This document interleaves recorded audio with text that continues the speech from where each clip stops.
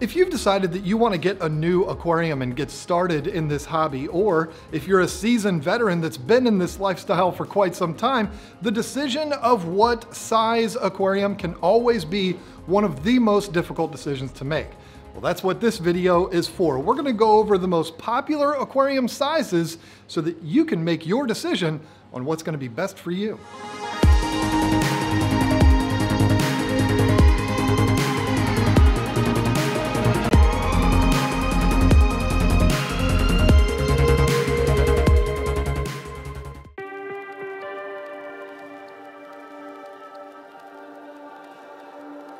The first few tank sizes that we talk about in this video are going to be very similar in that they're all very small. They can be put pretty much anywhere, and there's a lot of really fun projects that you can do with aquariums this small. The first one is 5 gallons. 5-gallon aquariums are great for fish keepers that are into the tiny nano fish, the fish that stay really small and don't need tons of space. The first pro of a 5-gallon aquarium is the size. The fact that they can go anywhere, like on top of your desk, on a bookshelf, or even on your nightstand. They're super cheap to set up. The starter kits for them are less than $75, and they include everything you need, or you could go bare bones and just filter it with a sponge filter and save even more money. 5-gallon aquariums are also really easy to move. You can drain half the water out of it, and it's only gonna weigh like 30 or 40 pounds, so you can just carry it around wherever you want. And that's great if you're somebody like me that's kinda always moving stuff around. But unfortunately, not all is perfect with 5-gallon aquariums. There are some cons too. First is you're limited to the types of fish that you can keep in them.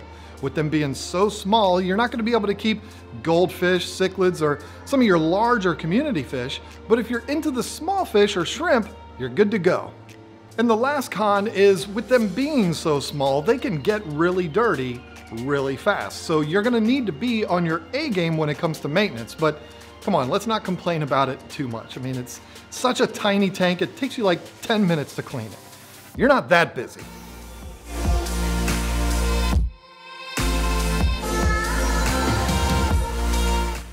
Aquariums are my absolute favorite size tank.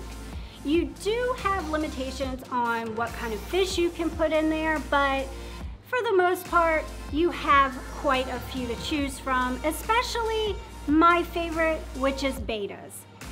Maybe not cichlids so much, but betas are good, right? The pros are very similar to the 5-gallon in that you can put them pretty much anywhere. They're cheap to set up and easy to move around, and the good thing is you've got a lot more options for fish. The cons for a 10-gallon are pretty much the same as a 5-gallon, so we really don't need to waste that much time going there. We've done videos on specific fish and tank sizes for those fish. I'll put a card up here so you can go check those videos out.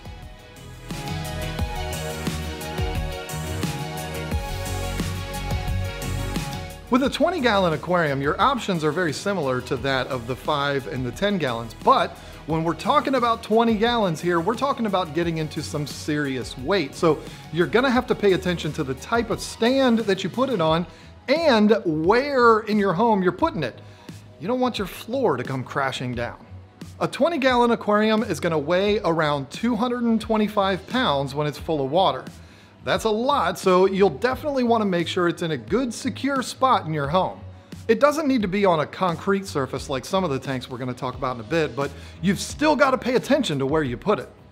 With 20-gallon aquariums, you can definitely still get by very efficiently with sponge filters, but with this size aquarium, it's time to start thinking about power filters too. Sponge filters are awesome, but sometimes you want more options, like being able to adjust the flow rate and add things like biomedia. With a 24 or 30-inch length, depending on whether you choose the 20 high or the 20 long, you can start getting into some larger fish, but let's not go crazy. You're still not ready for discus or goldfish, but pretty much all community fish, live bearers, and even some of your dwarf cichlids will be perfect in this size tank. Just be smart about it and definitely pay attention to where you're putting this thing.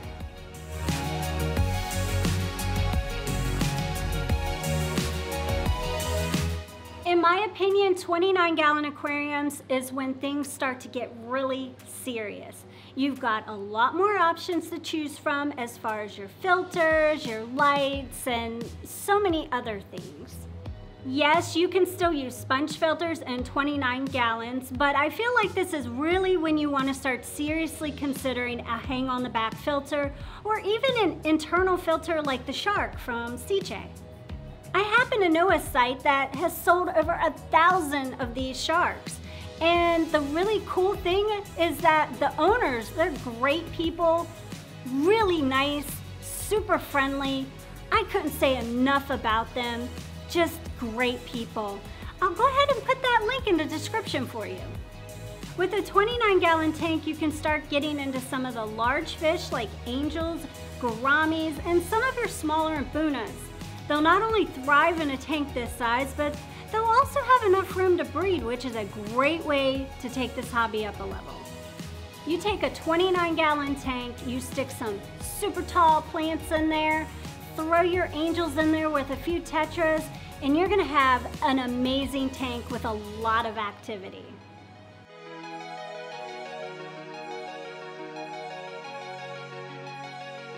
Yes, you get me for 2 in a row because John demanded to get the 55-gallon one because he's such a child.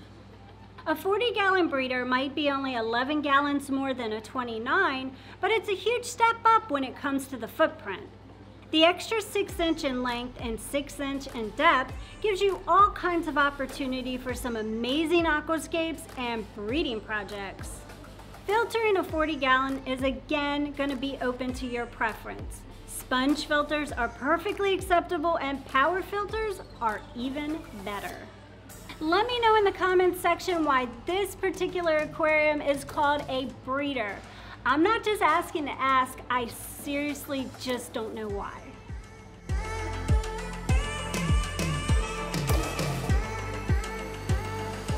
All right, now it's time to get serious. When you jump up to a 55-gallon aquarium, everything is bigger. Bigger tank, bigger filtration, bigger fish, and yes, much bigger weight.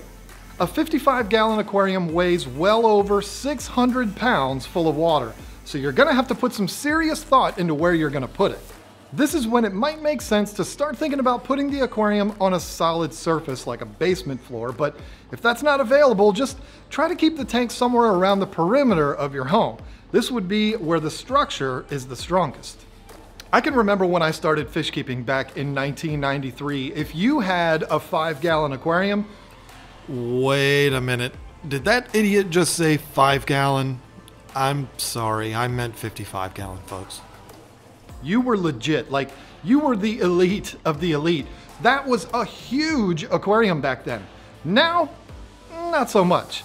I've got a 360-gallon aquarium in my garage, and people don't even look at that as being all that big. In my opinion, once you get to 55 gallons and up, you should really be considering power filtration like hang on the backs or smaller canister filters. Sponge filters will work, but come on, we're getting serious here. Everyone knows that everything works better with more power. I'm sorry, I just had to do that. I'm an idiot. When you graduate to a 55-gallon, you're opening the door to much bigger fish. A lot of your South and Central American cichlids, African cichlids, and even some catfish will be perfectly fine in this size tank, but not all of them. Oscars, blood parrots, Jack Dempseys, Severums, they'll all be fine. But Dovi? No. Just make sure to read up on the cichlids you plan to keep and make sure they're not going to get over like 12 inches long and they should be fine. But of course, bigger is always better. I'm not going to do it. You think I'm going to do it, but I'm not going to do it. Yes, I am. That's what she said! That's what she said. That's what she said. That's what she said. That's what she said.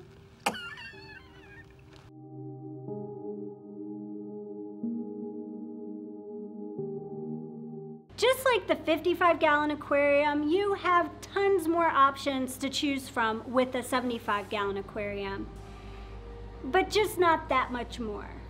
John and I were talking about it earlier, and we were saying I can't remember ever telling someone a 55-gallon will be too small for that fish. You should really go with a 75-gallon. Maybe there's examples of that, but I really can't think of any. I guess the biggest difference between a 55 and 75 is if you were really wanting to keep Oscars, I'd say, well, a 55 will be fine, but it's not ideal. A 75 will be great, and he can live his whole life in that tank. But let's be honest, with all of the fish we're talking about today, you can't go wrong putting them in a bigger tank. Just think about it. If they were in the lake or the river, they would be having all of the space they possibly could even imagine. I've never heard of someone's fish dying because they were in a tank that was too big. Now, I've heard a lot of stories about fish being in a tank that was too small. So, I'm just saying.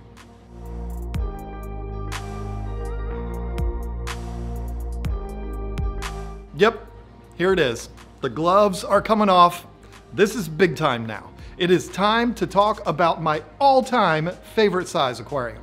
A 125-gallon tank is my favorite sized aquarium for a bunch of reasons. First is the versatility of different fish types you can put in them and the volume of fish you can put in there. Second is you can start keeping fish that get significantly larger than the smaller tanks. Your options aren't limitless, but almost everything we keep in the freshwater fish keeping hobby can be kept at 125 gallons. I said almost, not all of them. Don't go putting an arapaima or a red-tailed catfish in a 125-gallon tank. Come on. Think about it. You can put 4 or 5 Oscars in a 125, 10 to 12 discus, or you could go crazy and put 150 rummy-nosed tetras in there. You want to talk about a conversation starter with your friends? Well, you've got it. 125-gallon aquariums are really where I draw the line with sponge filters.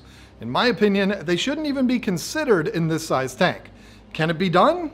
Yeah, but come on. You got this giant tank, you need some giant filtration. Get a couple large hang on the back filters or a big canister filter and call it a day. But the biggest thing that you need to think about when it comes to aquariums this size and larger is where you're gonna put them.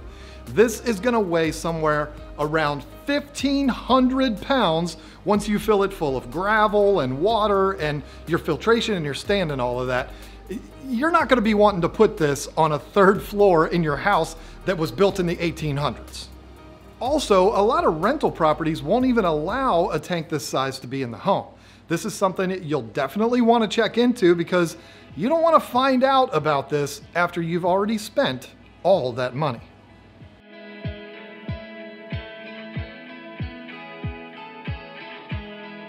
Once again, everything John said about the 125-gallon applies to the 150-gallon. I don't even know why I'm doing this. Why didn't you just combine them? I'm sorry, fire your rider. Maybe I should. Anyway, the best thing about 150 is you get the same length and depth of 125, but you get an extra 7 inches of height, and that makes a huge difference. You totally set me up for that one. If you're someone that wants to keep fish that are known for getting extra tall, like discus or angels, a 150-gallon is going to be perfect because of the extra height. Put those fish in with some really tall sword plants and you will have a tank that is an absolute masterpiece. And now I want a 150-gallon aquarium for my discus. Please? Here we go. I guess I'm gonna get a 150-gallon aquarium.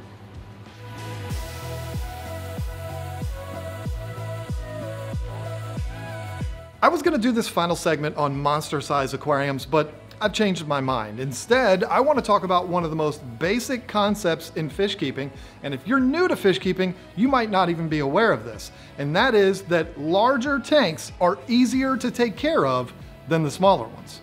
You might be somebody that's on the fence about getting a large aquarium because you're like, I've got a 10-gallon tank and it takes me forever to clean that. I can only imagine how long it would take to clean this big, massive monster tank. Well, I can tell you it's not as bad as you think. Think about it, if you're in a 10-foot by 10-foot room with 20 other people and they're all peeing and pooping all over the place and a couple of them are breeding over there in the corner, how long do you think it's gonna take before that room is absolutely unbearable? For me, that would be almost instantaneous because I don't really like being around a bunch of people, especially when they're breeding. But now imagine you're in that same scenario, except you're in a room the size of a basketball court. Yeah, it's still nasty, but you'd be able to tolerate that for much, much longer. Well, again, unless you're like me, I would still want to be out of there as quick as possible. Fish tanks are the same way. The more room the fish have, the more they're able to get away from each other, and the more water volume there is for food scraps and waste to disperse. Smaller tanks get dirtier faster. They have algae blooms faster, and yes, they even stink faster than larger tanks do, which means you've got to maintain them a lot more frequently than you would in a larger tank. I mean, I'm just telling you facts here, folks. Now, it's not like I'm saying larger aquariums are a set it and forget it type thing. You still have to do your work on them. It's just not quite as frequently as you would if it was a smaller aquarium. But I am a large tank guy, so I guess I'm a little biased.